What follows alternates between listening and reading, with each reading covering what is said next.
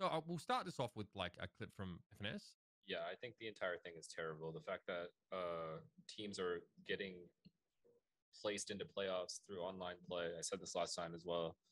I just don't think that's good. I think you have to have everybody play group stages. Everybody made the tournament, right? Just because you get first seed out of an online tournament where you're playing at your home doesn't mean you get a playoff spot. So that's problem number one. So obviously, first of all, Loud situation being the top team in Brazil, but that region not having a team that was insta seeded into playoffs because of just a numbers thing. Instead, it went to Leviathan from Latam, and they kind of like mixed Loud in with Crew and Leviathan, and they just sort of, that's obviously not good.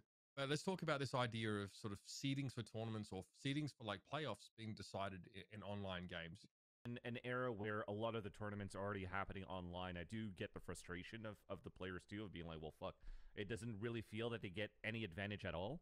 But you got to deal, you got to play with the cards that are dealt to you, I guess, with the format that we currently have. Okay, there's like one positive, which is like for the overall ecosystem, where you kind of have some regions confirmed to the top 8. That's kind of cool.